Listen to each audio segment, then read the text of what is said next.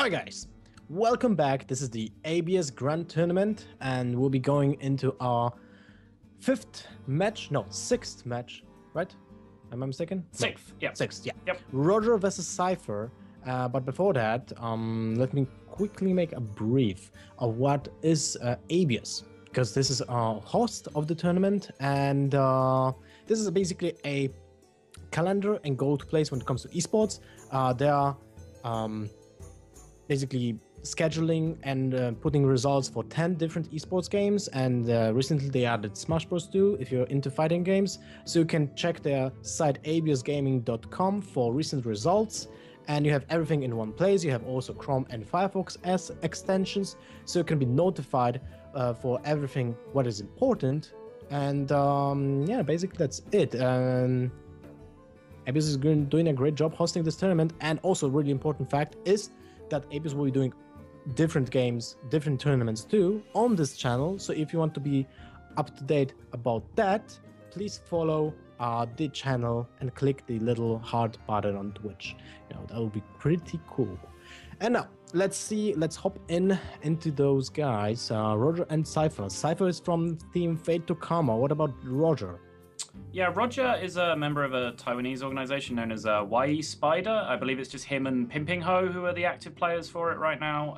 But yeah, they're a team out of Taiwan that obviously I'm not entirely in touch with the Asian scene, so I don't know too much about it. But from Cipher's side, Fate to Karma is a relatively new organization, but have a very, very strong roster of players, and Cipher is no exception to that. Apart from the recent Gfinity that we both attended, Lothar, he's been incredibly successful in almost every event he's entered. Just a really, really consistent run of results throughout the last 6 months or so. So definitely be looking to make a big splash in this tournament as well. That's definitely true. Unfortunately, we don't have his camera, but we have a really cool picture of him. Cipher, though, recently joined. Recently? Well, that was like one month ago, right? Fate to Karma, which is formed by Toide from Germany, a really cool player, and Cipher is really doing great lately. He was in a lot of tournaments, and he's still like missing that really big win. So hopefully he will get it this time.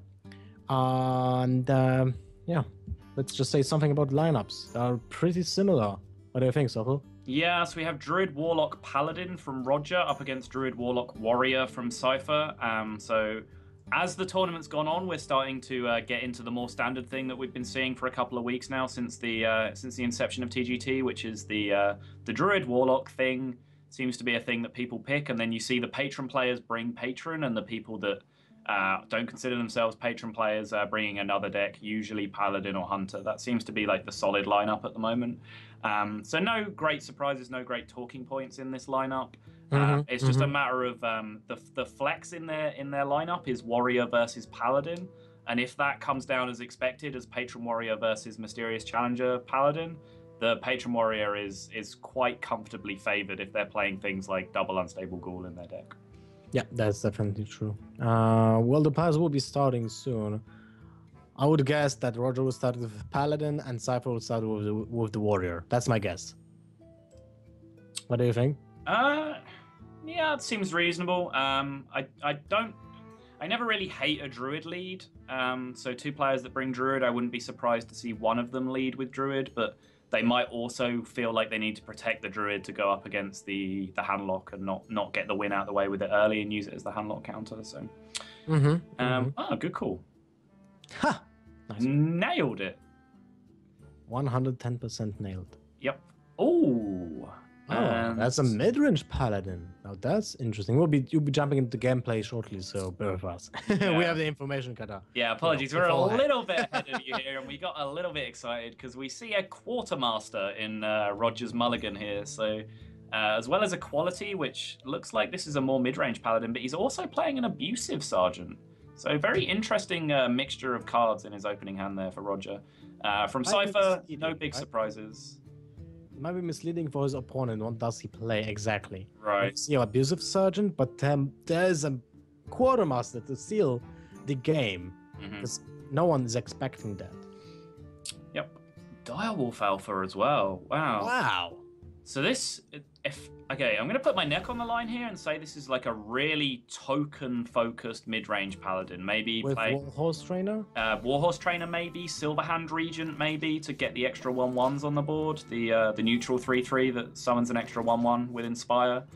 That has to be some Asian meta guy. Right, and you know we've talked about like the small differences between the NA meta and the EU meta with things like Brawl and Patron, but the Asia server more than any other one. Oh, sorry, the Asian meta or the Asian ladder server, if you're just talking about ladder, is way more, has a tendency to be way more out there than NA and EU combined. They tend to be the most polarized of the three big regions, and tend to focus more on playing their own things and have their own little ideas about what's good and what isn't. So, true. Acolyte of Pain to challenge this 1/1 seems like a pretty nice thing to do. Is he gonna axe down or just leave the Acolyte there to challenge it? I think you just leave it. Just leave it there, yeah. It doesn't have too much information. Double Equality in this deck as well, which, again, I suppose makes sense if you're playing a deck that's intending to flood the board with 1/1s all the time. Right? It makes sense, but if you want to use it correctly, I think this is the turn.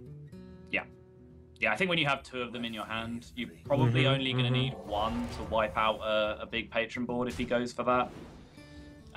You know, if it comes to the point where, you know, the second big board appears, you've probably died already. So keeping both equalities for 2 board wipes is probably a little bit ambitious. So yeah, I like just denying potentially 2 card draws off the Acolyte there by using the equality. Definitely true, but at the same time, you will probably keep the Master for Battle for turn 8. I would say so. Like turn 4 will look like a Direwolf Alpha hero power.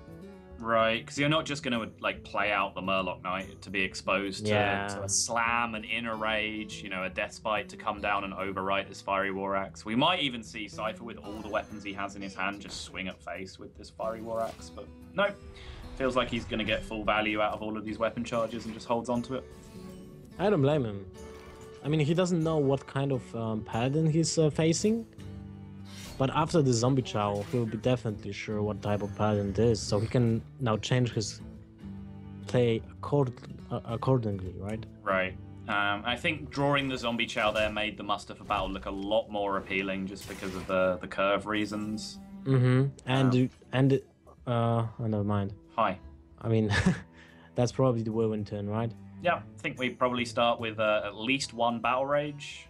Definitely enough mana this turn to spend some on drawing some cards. Drawing 4 cards seems like a perfectly reasonable response if you don't see anything else that you'd rather do. Yeah, let's just draw another 2 cards, right? Why not? I think so, right. Then you have still a mana for Whirlwind. Yep. And you know that it is a mid-range, so you would definitely want to Whirlwind that, because why would you play into a Quartermaster, right? You can clear the board and basically do whatever you want next turn, because you just gained 4 cards for 4 mana. Yep, and especially having just drawn the second Whirlwind, there's now even less harm in throwing away the first one, because, you know, any Patrons, any Frothings that you draw into, with 2 Death Spites and another Whirlwind in your hand already, you have plenty of resources for activating the synergies in your deck. Yep, definitely true. So he's just going to play out a Murloc Knight here just to get some sort of pressure on the board because he has nothing really else better to do, but it's just going to get gobbled up nice and clean by one of these 2 Death Spites that we see in Cipher's hand. There we go. Death Spite comes down, cleans up the Murloc Knight. Nothing else to do, so we'll just Armor Pass this turn. And look at that. Cipher got to draw 4 cards off Battle Rage and then kill a Zombie Chow and restore himself to full health. That's pretty awesome, right? Seems like a good plan. Yep. Especially when you're out of Battle Rages. Yep. But Roger has the Dr. Boom on turn 7. He does, but at this point, is it going to be enough?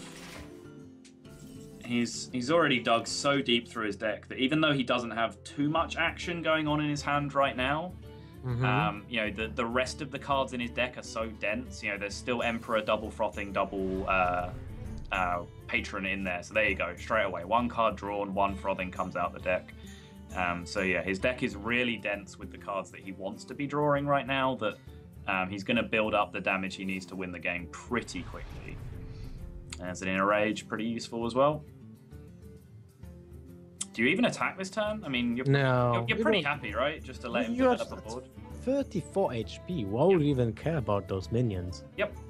You just wait for him to fill up the board so you can just play ridiculous Prodding Berserker. Yep, I completely agree with you. Absolutely no threat at all from these minions. Cipher is probably just considering pretty much what we did at the start of the game. This is the first really weird card he's seen come onto the board. It's like, okay, that's a Direwolf Alpha. So he's just considering everything that means, and based on his conclusions, he decides it's better to trade here. Okay, interesting approach. Yep. I mean, now he has to use the Whirlwind to kill the Dr. Boom, unless he wants to attack into it. I mean, he can use the Inner Rage if he wants, but it's a pretty. Do you? If he wants, it's a pretty valuable resource, but. You know, honestly, at 40 health, you're probably fine just slamming into it and face tanking the 7 damage. Just to preserve the Inner Rage in your hand, just because you know you're so close to threatening lethal already that you'd value your own health a lot lower than that Inner Rage, most likely. Maybe just go face, right? Face is also entirely viable, but I think at some point you want to tidy up those boom bots before you try and next turn. Right, but like if you're swinging face with the Death Spite, it's to set up a lethal next turn. And do you really want to risk going for the lethal next turn when the boom bots are on board? That's a good question. The important question, actually, does he have can he use one Whirlwind first and still have lethal? Like Whirlwind before he plays his stuff on the board, and then have lethal with the follow-up Whirlwind from the Death Spite? But that will leave only 2 minions on board. Right, so I don't think that's going to be enough, right? No, that's not enough. No. Definitely not enough. So if he does want to go for the lethal this turn, he is leaving himself open to the Hearthstone gods to decide. Well, he plays 3 minions, right? The Armor Smith too, so... Yep. What are the odds of that happening? I mean, they're kind of high. Because you... Probably even 1 damage is relevant. I mean, sorry, 2 damage 2 damage is relevant, yeah. Because you can play a second Whirlwind effect. Yep. Without killing your Berserker. So what about Inner Raging the bomb and then playing Berserker, Armor Smith, Warsong Commander? How much damage is that? So there'd be 7 minions on board for the first Whirlwind, so the Frothing would go to 9, and then there would be 5 minions on board for the second, so it would go to 14. Plus the Death Spite is 18, and then you can trade the Armor Smith, and that's 20, so that's not enough. Oh wait, he goes just for the... This is an interesting line. Why would you play that? And rip Frothing Berserker. Okay. Yep. Interesting. I mean, it's very weird. You have to... You play... Why would you keep the Armor Smith? I was going to say, you have to charge the Armor Smith at the Knife Juggler now, right? Surely. Yes. Yeah. Weird things happened that turn, Lothar, and I'm not sure how I feel about them. I feel that was just bad. That was just a bad decision. I mean, I don't say that often, but yeah, that was just really weird. It definitely did look like a very, very messy choice of turn from Cipher. Obviously, he got punished by the Frothing Berserker dying, which you can blame RNG all you want, but essentially he maximized his chances of that happening. He had various lines that he can take that all reduced the chances of that happening by various degrees. And he went for the one that had the highest possible opportunity for his Frothing Berserker to die. That's why I was favoring the Inner Rage on bomb before you play the minions. Right. That wouldn't have been lethal though. So I mean, yeah, it wouldn't have been. But if you're going to make that play, you probably don't end up charging the Frothing Berserker anyway. But I mean, without him playing the Armor Smith, did he have lethal with whatever he was trying to do? No, there's no way. Very, very weird turn from Cipher. I'm not sure what his idea was there. Tyrion is still standing on the board. Yep. I mean, that's a really big obstacle. 5 mana Arcane Intellect comes down from Roger. Did you want to kill something on the board before playing the Solemn Vigil? I mean... You can play Trucifer. No, you didn't have to Trucifer Champion, but you can attack with Tyrion. Yeah, you can attack with the Tyrion to a Gnomish Inventor or just Armor Smith. Maybe that means this Tyrion's going face. But you have to kill the Armor Smith, and that was the only option before your draw. Right. And the only option after the draw was actually Trucifer Champion. Yep. Okay. Well, it worked out for him. It did. It worked out fine. I think one of these inner rages almost certainly has to be used on the Acolyte. Yeah. Has to be used on the Acolyte. You need to draw more cards, and those need to be That's a pretty Patron good card. or Executes. Yep. So draw the second card off the Acolyte. Looks like the play. Yep. And then we'll go ahead and execute this thing. Will we? Are we happy to Fiery War Axe it and take 6 damage? There's no reason to be threatened by the Paladin. Okay, never mind. I mean, you're going to give him Ashbringer, right? You're giving him Ashbringer. That is 15 damage. So that's 15 damage, and you lost one Ammo Smith and one Shield Block. He used both Shield Blocks. He used them both on the same turn. Okay. Yeah. So then his life is really limited when it comes to amount of life gain. Yep, absolutely. But at the same time, you know that your opponent will use the Ashbringer to bring down Emperor. the Emperor. Yeah, I was just about to say he is playing a 5/5 taunt this turn, essentially. So that is bringing him back to life a little bit. So that Ashbringer is only going to do 10 damage max to his face, which starts to make it a little bit more reasonable. But wow, Roger, absolutely no fear of patrons right now.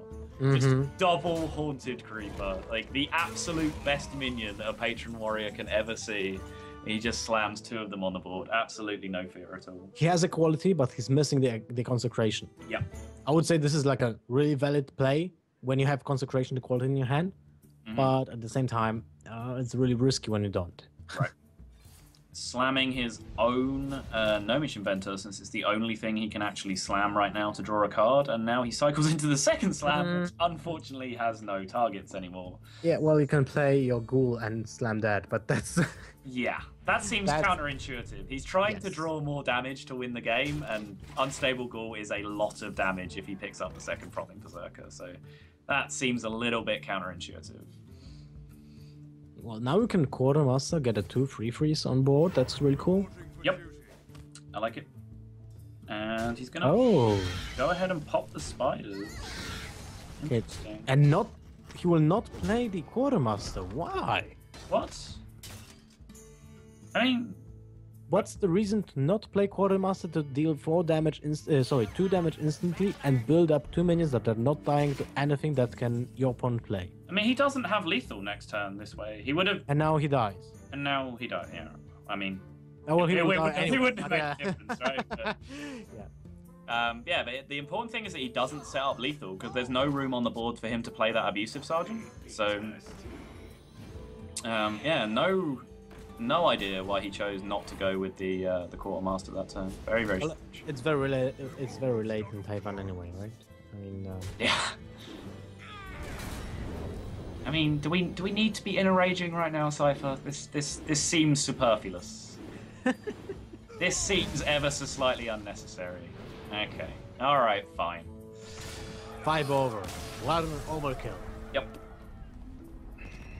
So Cipher was not punished for playing the turn with first Frothing Berserker because he did draw the second one, and that was enough to seal the game. Yep. And it's not bad for Roger because the mid-range Paladin is not the best deck against patrons anyway. So I can see him like not really caring about this one, right? Yeah. And patron usually wins a game, so. Right. Some people sometimes talk about like maybe it even being bad for a deck to have won because you need it to get like a key win later against a specific matchup.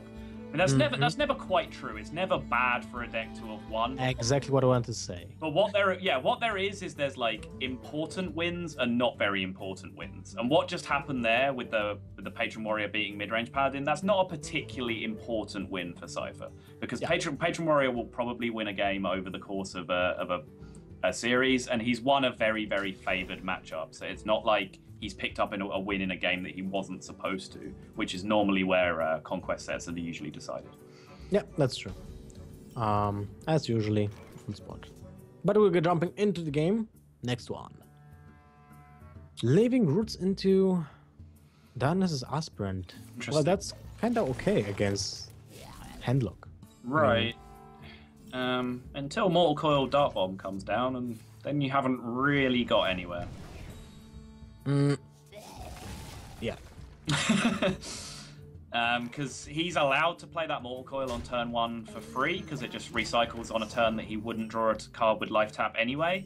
Yeah, And then, that's a good deal. because he has the coin, he needs to spend a card on either turn 2 or turn 3 anyway. He can't just tap on both of those turns.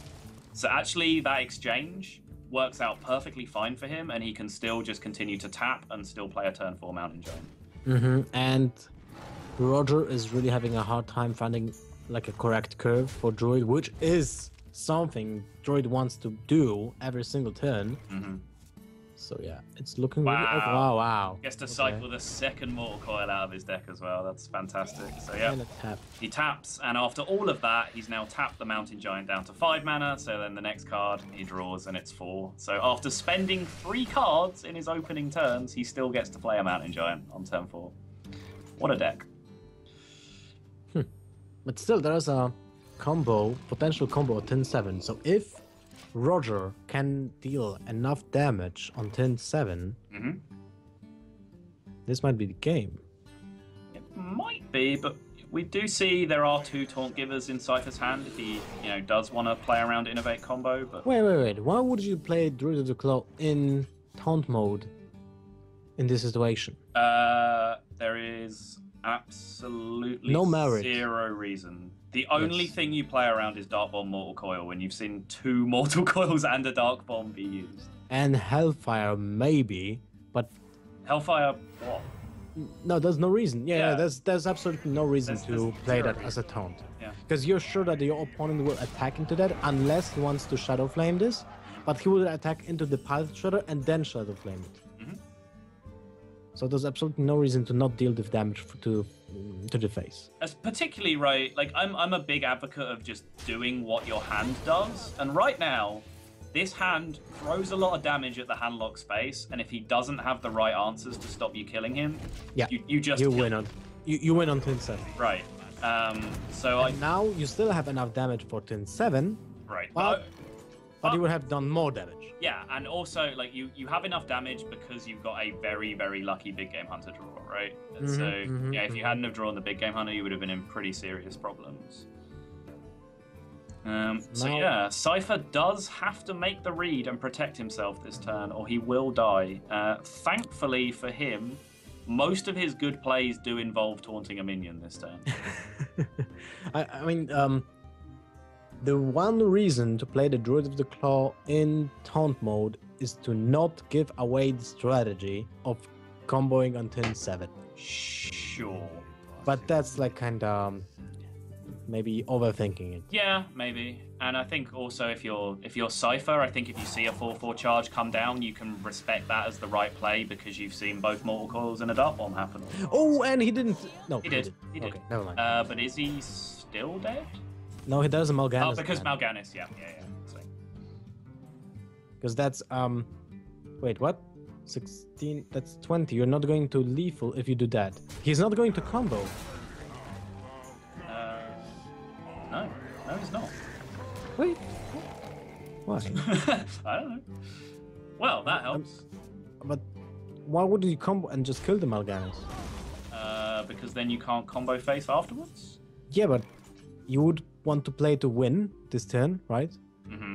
Even if there's a Mal'Ganis, there's a small chance there's a Mal'Ganis, and even if there's a Mal'Ganis, you tried to win the game, and in the worst scenario, you just kill the Mal'Ganis.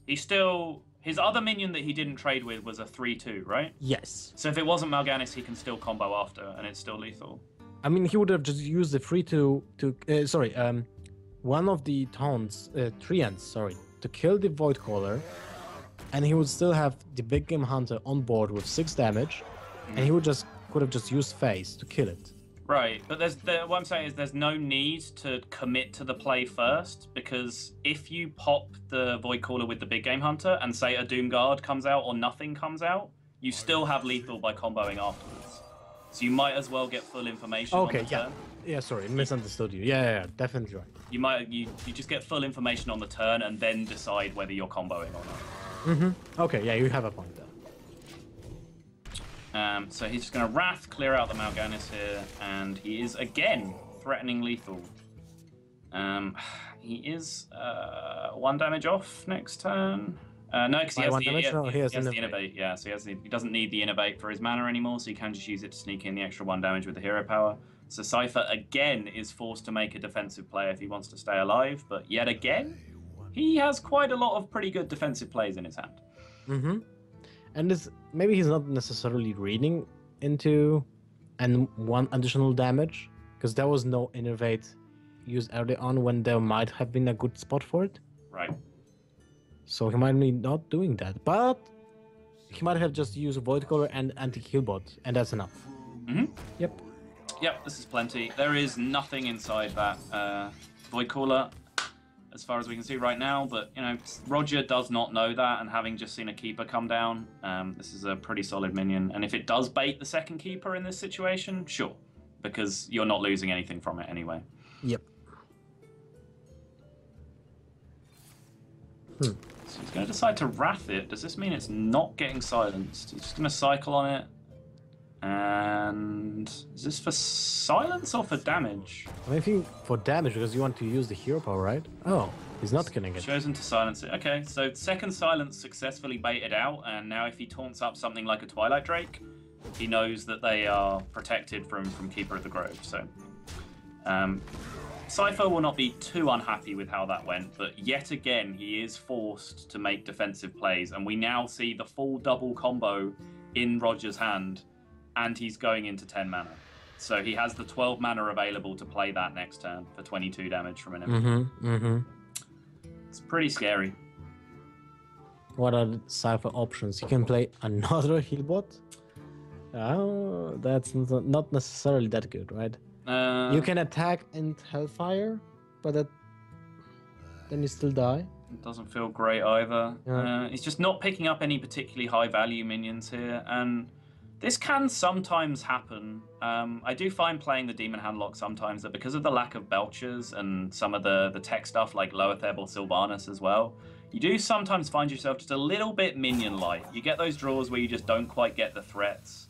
Or, you know, you draw Mal'Ganis and Jiraxxus, for example, but you can't really just slam them on turn 7 or turn 8 or something like you could with a Belcher plus a utility card. And that's the situation that we see Cipher in here.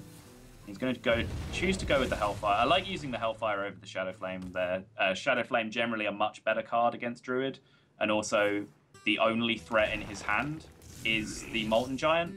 But unfortunately, it turns out in this position, it's exactly the wrong play, because he's going to die to double combo.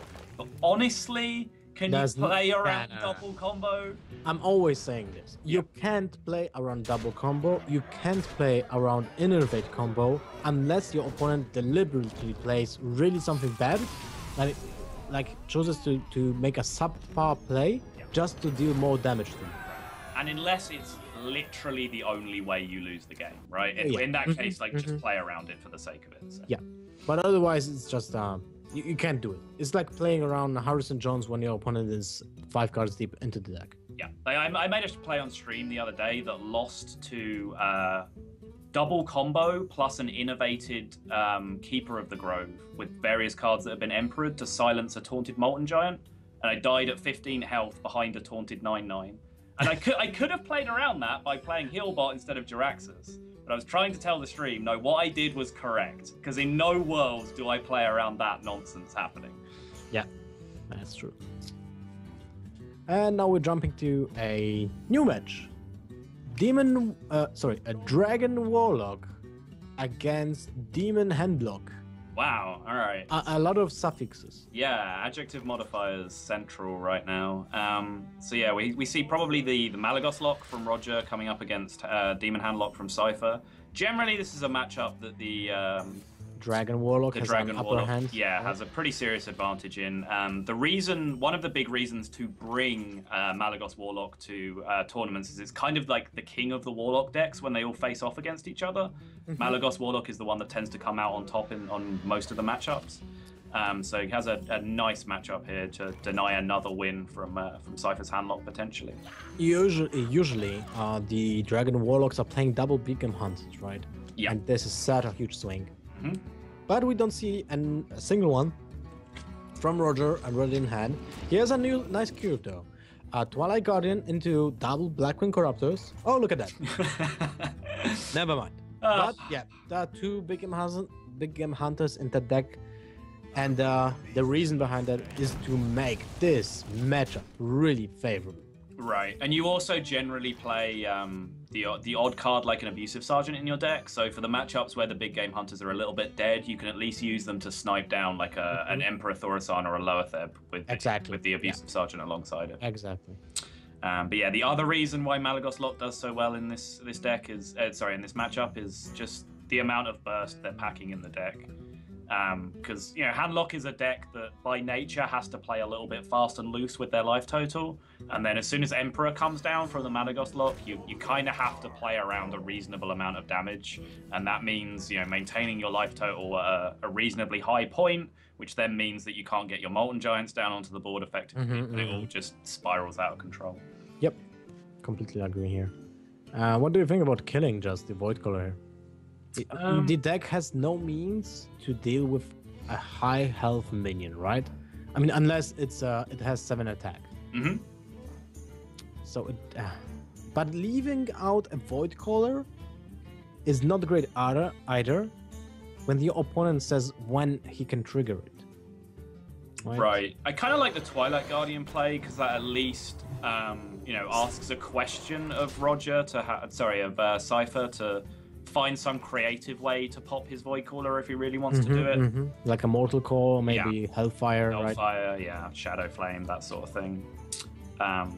So yeah, I like this play. I think popping it and having a Mal'Ganis come out right now is just too dangerous with the lack of damage you have to deal with it. If a Mal'Ganis comes out right now, then you can use one of the Blackwing Corruptors next turn to immediately deal the 3 to it and just finish it off with the Big Game Hunter. That Big Game Hunter will have traded for 2 massive minions if that ended up happening. So I kind of like the play of just ignoring it for now and denying the value of it. Yeah, good play. But now the silence coming down and the trade will be done also. Oh, well, that's quite unfortunate. Or is it? I think that's probably the better one, because honestly, in the late game, how much value does setting yourself to 15 have against Malagos Warlock? You're just going to die, right? Yeah, probably not a lot. Mm-hmm. So getting it on the board for free is probably actually, in this matchup specifically, a lot better than activating it as a battle cry. And now Roger has to find a way to deal with the 4/16 minion. Mm-hmm. How do you deal with that? I mean, the silence deals 2 damage and decreases the attack, but otherwise I don't know. Yeah, who knows? It looks like this thing is just going to have to get plowed through the hard way, and 16 damage is going to have to be dealt to that Jaraxxus at some point. Yeah. In the parallel universe, Druid is like weeping. Yeah. Like, no, 16 health, no! And then a warrior comes in and is like, execute. Yeah. In a further parallel universe, everyone has started playing Black Knight again, and no one cares about 416. Try hard. So Dr. Boom coming down here. Seems pretty legit to hide 2 Boombots and a 7/7 behind this ridiculous taunt right now. And he says, I'm not messing around with any of this board. My 416 is hitting you in the face. That's your problem to deal with. But I would say... well, he will kill the imp. I'll certainly expect the Defender of Argus to pick up a trade. But in terms of that 416 minion, like, there's no point in letting the Malagos, giving him help in terms of dealing the 16 damage to it. He might as well just stick him in the face. Wow! Oh, look at that. Never mind. He does not care. Apparently. I mean, I wouldn't even kill that because you have bombs. Right. So the bombs have better targets. Yeah, that's very true. No, but okay. Yeah, I think this is fine. We've seen Roger has retained the coin all the way through. Coin's a pretty useful card, because even under Emperor conditions, some of the Malagos combos can end up being quite tight, and that extra 1 mana from the coin can be really useful. But he's going to go ahead and owl off the taunt. That's basically nothing to do with, removing +1/+1 from the minion. He just wants to get at the other minions on the board right now, because they're the ones he can remove. So by silencing off the taunt, he makes the 3/15 Jaraxxus something that is actually ignorable, because it's not actually doing that much damage to him every turn, and he's just going to focus on dealing with the rest of the board. So I think this is probably the correct response to the situation. So is he gonna... And now, like the hour is a blessing from heaven, because otherwise you wouldn't be not able to deal with this situation at all. Right. And yeah, he's going to spend the coin here. Like I said, the coin is pretty valuable when you've carried it this far, but yeah, the tempo play here of getting the Blackwing Corruptor on board and then following up with the Mortal Coil is just pretty powerful.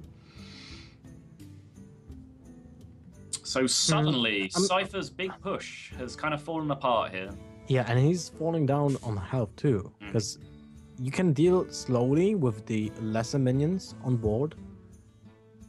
The bomb can have a really huge impact here. Because if it, an example, kills the Blackwing Corruptor, then you're not being pushed to use the Dark Bomb. Right. Or you can just use the Dark Bomb into the Blackwing Corruptor to attack with the bomb to the Blackwing Corruptor. But this is a pretty clean board clear here, and he then attacks the Boombot into the 2-1, tries to snipe off the Drake in Dreamworld. You know, as long as he gets 1 damage to it, it's fine. He can get the clear with the Jiraxxus. In Dreamworld, where he gets 4, he's suddenly in a really, really good position, and if it does even do the 1 to it, he can choose to Dark Bomb. Nicely done. All right, in this case, I think you just tap instead. Yeah, that was actually a better option, to attack with the bomb first. Was it? I think it was, because a 2-1 minion is not really that threatening, right? And you have 100% chance of dealing with the Twilight Drake. Right. Yeah, no, yeah, that's the important part, that's true. So, attacking into the 2-1 gives you a 50-50 of hitting the Twilight Drake instead of a 33% chance. But yeah, the point you brought up at the end, it doesn't matter because you can 100% deal with it anyway if you just attack into it. So yeah, you're totally right. And now, well, this Jiraxxus can be taunted up second time. Yep. What about... I mean, Healbot is not really that great because you have 1 Molten Giant in your hand. So what if you just tap and Dark Bomb the Emperor trade? And then you can follow it up with the Molten Giant. Because you need the threat on the board, right? The only concern, just trying to live in Cipher's head this game, he's seen Emperor happen just now. So how scared is he of just outright dying next turn? But he didn't see a single projectile from Roger yet, right? Right. So you'll be probably dead from 22 anyway. Not with 9 mana though, right? Oh yeah, good point. Yeah. 9 mana, he can only go Malagos, Dark Bomb, Soulfire if that was the contents of his hand. He couldn't cast the second Dark Bomb as well. So the Healbot play does play around that. Okay, you're right. But you know, there is merit to, like, you know, what's the argument of saying if you're going to play around Malagos combo for every turn for the rest of the game, are you going to win?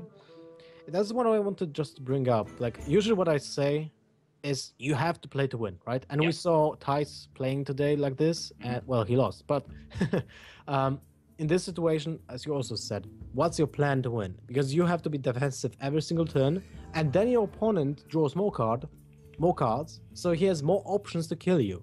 If you would play the Molten Giant on the last turn, you're putting your opponent on the clock. Right. Because the 1 Molten Giant just can straight win the game. Right. By attacking just face.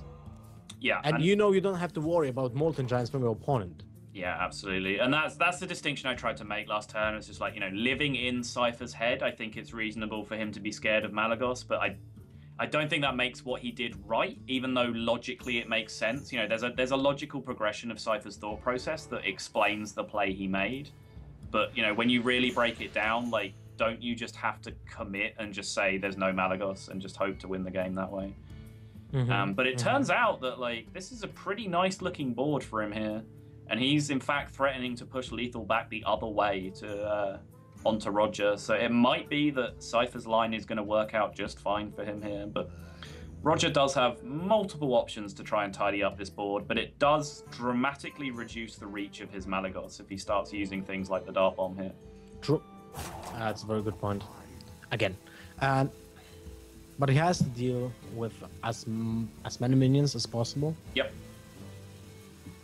I wouldn't hate, say... Oh, he's going to use the Shadow Flame. Oh, yes, I didn't actually spot this play, I'll be honest, but that is definitely the most efficient way to doing this. I was looking at using an Implosion that play, but yeah, that is definitely the best way to go about doing it. To be honest, we're after 6 matches. Yeah, so, yeah, we've been doing this a while. We're casting for 6 hours already, more than 6 hours. So yeah, we're kind of getting, exhausted too. Yeah. And still, we have 3 matches ahead. I mean, including this one. Yeah, 2 more after this one, yeah. So suddenly, the reach is starting to build up in Cipher's hand. He has Hellfire here to deal 3, and then he has a follow-up 8 from the Dark Bomb and the Doom Guard. Yeah, but the Molten Giants are still far away. Yep.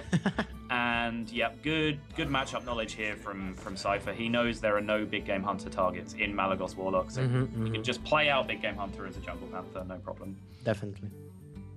Well, I was jungle panther, right? Yeah, a jungle panther you can actually see, as opposed to what jungle panther.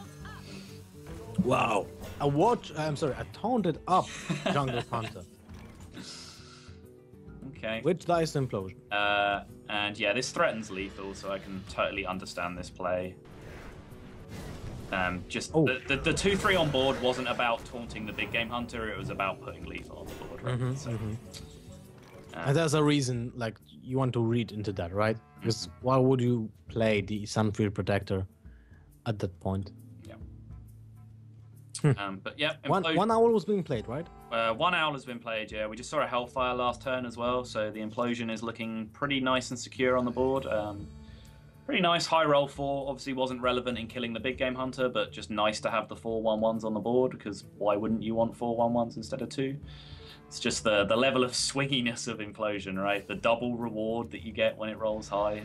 It's just pretty punishing sometimes. But there's no really a good way of balancing this card, because if you give it always 3 damage and 3 minions, it seems like a really too powerful card for 4 mana, because basically reads it's a fire elemental for 4 mana with just a smaller body, so it's like a Black Corruptor with no need to have a dragon in hand, right? Sure.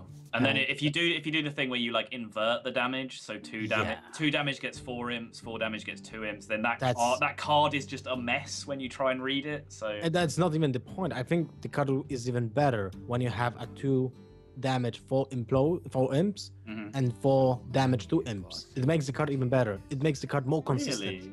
Yeah, because then you always have a good output. That's true. This card. Yeah, that's true. Okay. Anyway, in the meantime, Cipher chose to do something quite rare for a handlock deck, which is actually play Doomguard from his hand and discard 2 very high-value cards. At least 1 Molten Giant got discarded. Not something the handlock is happy to do, so he's obviously feeling the pressure in this matchup.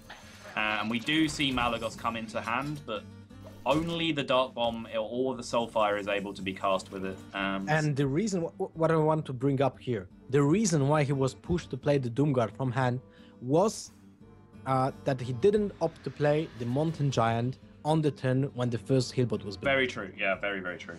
And that's the reason why he is now faltering back on everything. That he like his game plan was just falling apart.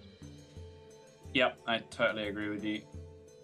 So the only play here that keeps him alive is Healbot. So we're kind of back in that same point where, do you really want to play just to live, or is it now time to make the big boy play and get the Molten Giant out on the board? At which point you almost certainly die. The Malagos lock has drawn so many cards at this point.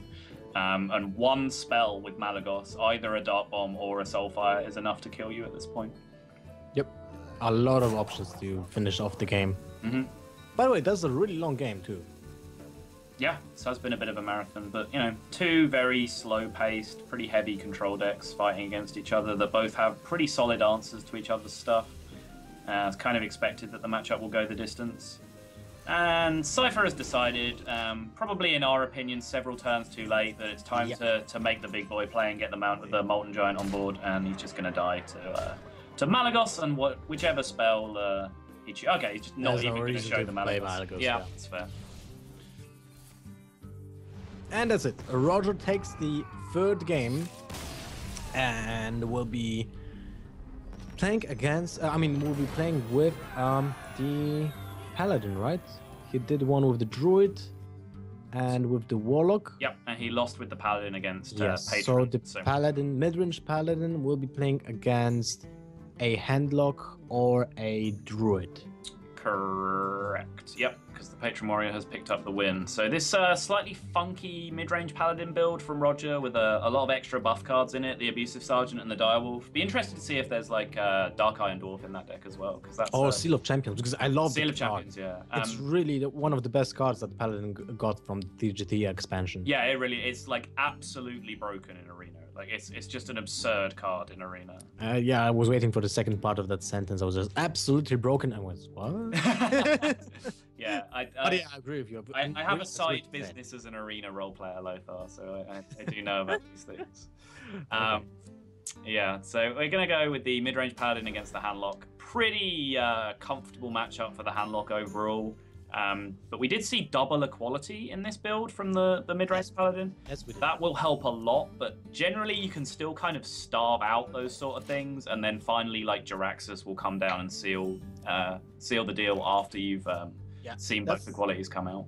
That's why I always say that Paladin has to be the aggressor here. Yeah. And you have just to, put the blinds on your eyes like a horse and just go straight forward and plow through that HPs. Just use the Face Hunter training bracket that you can get. Yes, exactly. Just cover your screen. Yeah. So if you don't get those mini bots and pilot shredders and Buster for Battle for maximum damage, it's really, really looking grim. Yep. Mortal Coil here is nice. He is going to have to either choose to play that. Okay, now he can coin Drake if he wants to. Wait, what? Now? Coin Giant? Oh, no, sorry. No, he can't. He's spent the Mortal Coil already. So he has to either spend one of the two playable cards in his hand, the Owl or the Mortal Coil, if he wants to coin a tap, or he can just pass. And I like pass in that situation.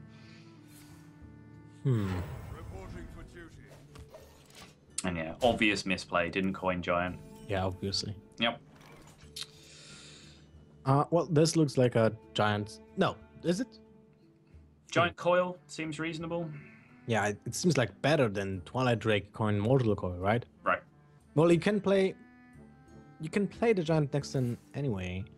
I'm not sure. I mean, both seem reasonable. Yeah, and I mean, either way, you can Mortal Coil first and just see if that changes anything, but he's going to go with the Giant here. But maintains the coin in his hand, which I think is probably the tiebreaker overall. By the way, double Solemn Vigil. Yeah, this has to be a token generation deck, right? It's the only thing it has that makes Masterful sense. Battle, right? Yeah, it has Masterful a hero Battle, power. but it needs more than that, right? To make all this stuff worth it, the Direwolves and the Abusive Sergeants, double Solemn Vigil. Well, we're talking about the 3 mana, 3/3. What's the name? Silverhand Region. Wow, never would have thought of that. So yeah, that might be the option, or I guess he already has Murloc Knight. Yeah. So, we'll see. But yeah, one equality used already. So fairly safe in the knowledge that he has the second equality in the deck somewhere, but still, that is a pretty low value equality, even though they do 7 damage for 2 mana. So. And this, the merit of him keeping the coin last turn is that it lets him coin Emperor this turn, which is just a pretty strong follow-up to just about anything. But with a full Handlock hand packed full of 7 and 9 mana cards, looks like a pretty strong play right now. Yeah, the sarcasm was real. I mean, not even sarcasm.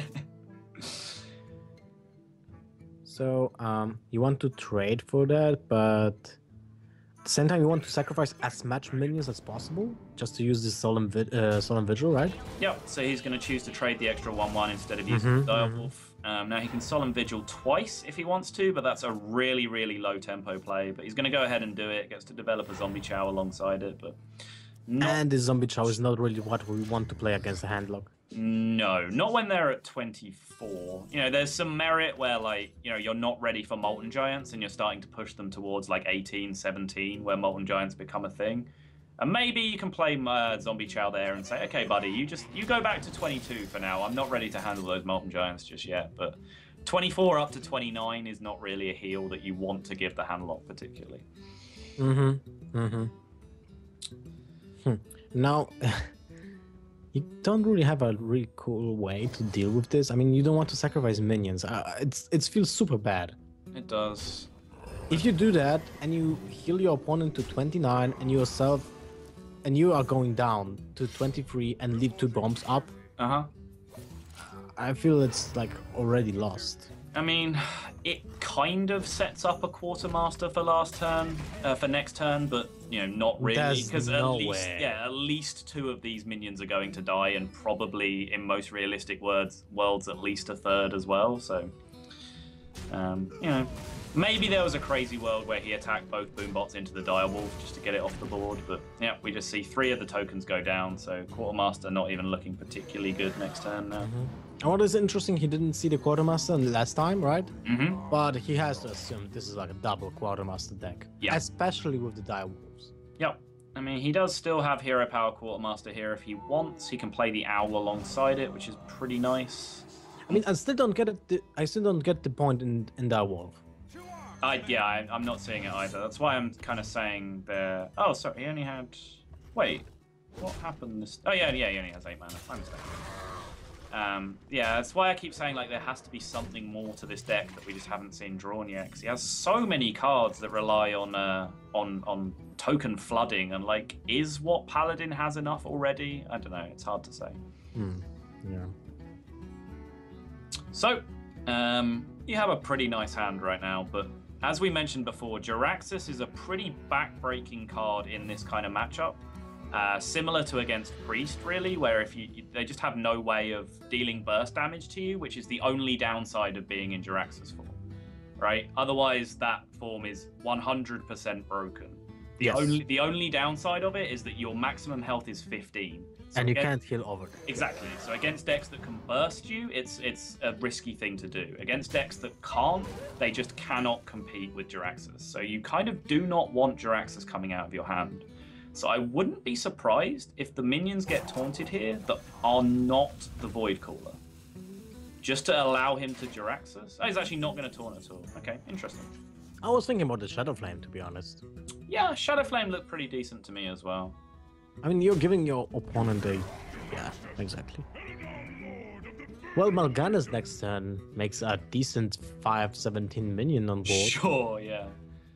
Which can be taunted up, which makes it 6/18 minion. And you saw one equality already being played. And I believe, although the second equality was in hand the whole time for Roger, did he actually use it in the last game that we watched? I'm not sure. I don't think he did. Because nothing really got played, did it? He just died from burst eventually, so I don't think he had an opportunity to equality anything. So Cipher doesn't actually know that the second equality is in the deck. Wow. Well, this will be huge, right?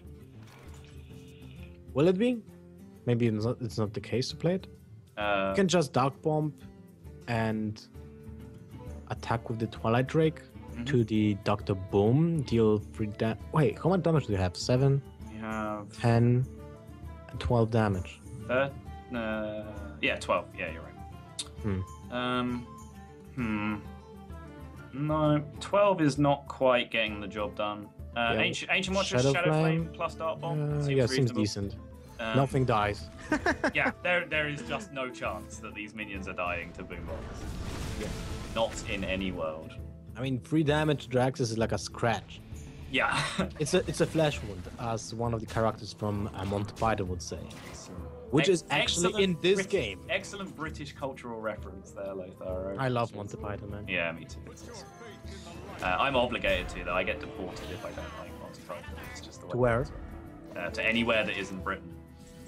Well, Australia is still like Britain, kinda, right? Wow. Actual racism.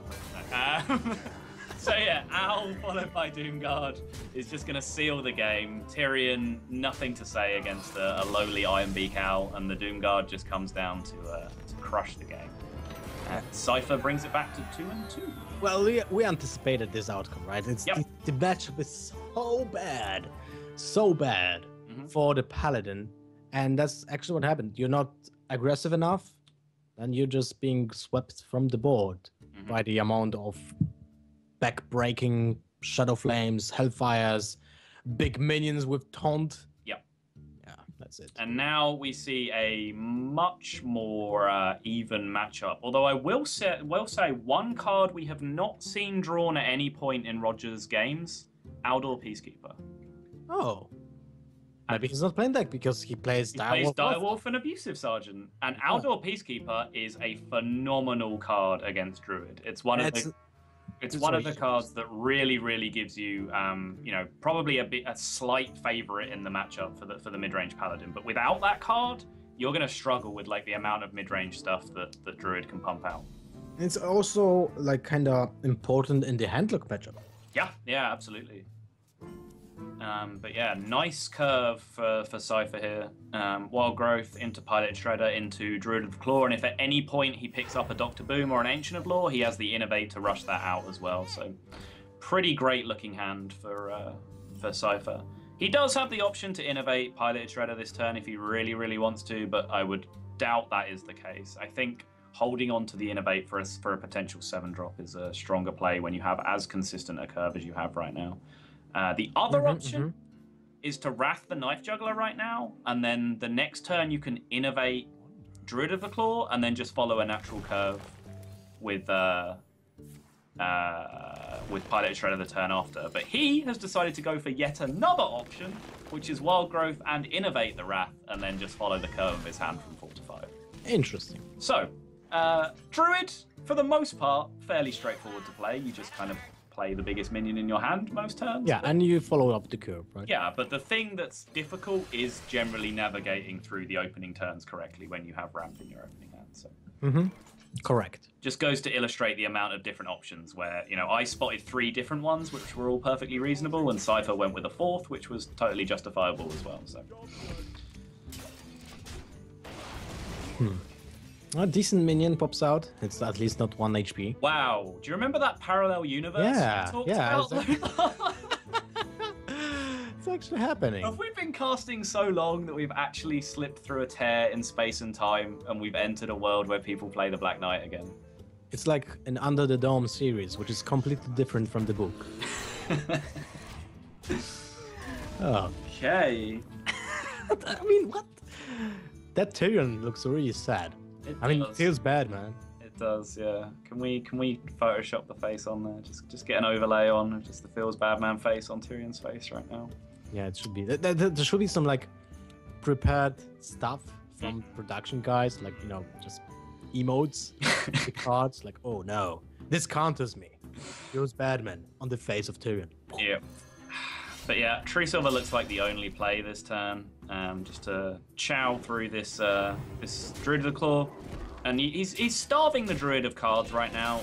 Generally, when you're in this sort of situation against a Druid, when they've spent so many cards early on things like Innovate, you're basically just sat there praying and just go, okay, if I can just go 1 for 1 for a while and he doesn't hit his Ancient of Law on turn 7, I might be in decent shape. And then inevitably, they have Ancient of Law on turn 7. So. Yeah. By the way, interesting point now.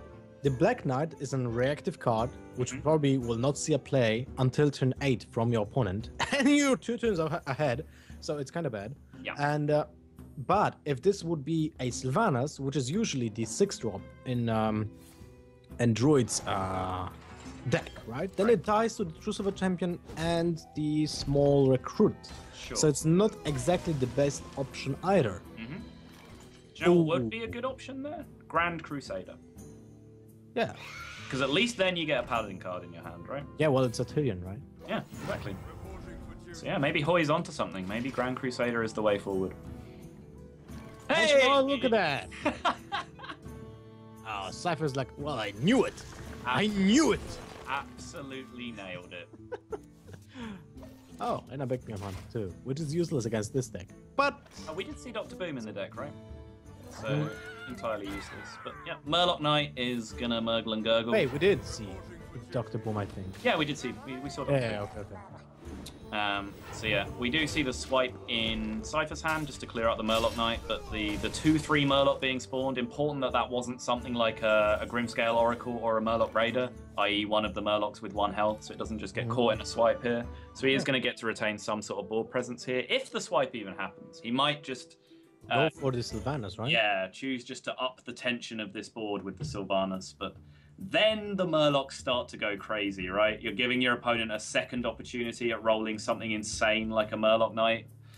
But if he gets the Murloc War Leader, that's actually kind of bad, because it buffs up things into the range where Sylvanas can make nice trades to steal things. So, too bad you can't swipe your... Wait. There's a pretty neat play with Savage Roar, Big Game Hunter, your own Sylvanas. yeah, absolutely. That is definitely a viable option. Ooh. But now Equality and charge the Spider into it, right? You first Hero Power, though. I mean, sorry, Equality, Hero Power. Yes. To make a new Murloc, maybe, let's say, a Charger. Yeah. Because there's like 14 Murlocs, if I'm not mistaken, or 13, and 2 of them are Chargers. I think there's only 8, isn't there? There's only like 8. 8 Murlocs? I think there's only like 8 or 9 or something like that. I remember counting it and it being less than I thought it was. Okay, well, I'm sure that Twitch chat will tell us in 15 minutes. Yeah, I'll keep an eye on it. So what got stolen? Okay, the 2-1 Cold Light Seer got stolen. You can silence it to buff it to 2-3. Whoa. Ooh, but swipe has to go down now. It's like the perfect turn. It's a pretty juicy swipe, right? And if you clear the board here, you're basically saying to your opponent, well, go ahead and Tyrion, right? You're from your opponent's side, you're relatively happy here because this is a pretty low tempo turn from the Druid in terms of what he could have done. So it's like, okay, you spent your whole turn clearing my board. Now deal with Tyrion Bordering. And so and it's then gonna say, okay. None shall pass. Right. It's kind of sad. I mean, I didn't see the Black Knight killing a Tyrion for, let's say, about half a year. That short? I was gonna say since like, I don't know, 6 months. Maybe that's about right. I mean, it's really the time flies faster in esports. It does, yeah.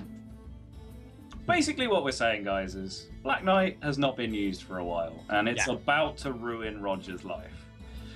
Yeah, this is like dream crushing elimination game, elimination card. Yep. It's like Yu-Gi-Oh moment. Oh yes, I got it. Slam, heart of the cards. He doesn't really boringly have lethal here, does he? Because that would be really disappointing. Does he? 15? Wait, nah, doesn't. No, he doesn't. Cipher, this is the world's worst slow roll right now. Yeah, it's just windmill slam. Come on, just like, can we just Black Knight that thing? Thank you. By the way, I like the red black and animation more than. Yeah, me too. Yeah. My greetings. And there's the greetings. That was a mistake. I mean, whose mistake was that? Because it sounds kind of like your play, your Black Knight was a mistake. Right.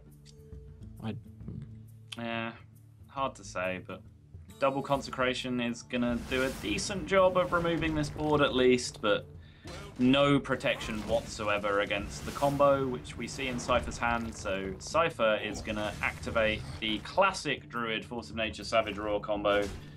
And, well, he might just choose to Force of Nature. He might choose to Druid of the Claw Savage Roar. He can do whatever the hell he wants. Well, he will BM with the Savage Roar, right? Yeah. The important point is that Druid has tidied up this game, and Cipher has taken the series 3 games to 2 and joins the existing players in our round of 8. And those existing players, well, first of all, congrats to Cipher for winning his round of 16. But now let me check the brackets. You can type !bracket to get the link yourself, and it looks really cool. Just visit abiosgaming.com too.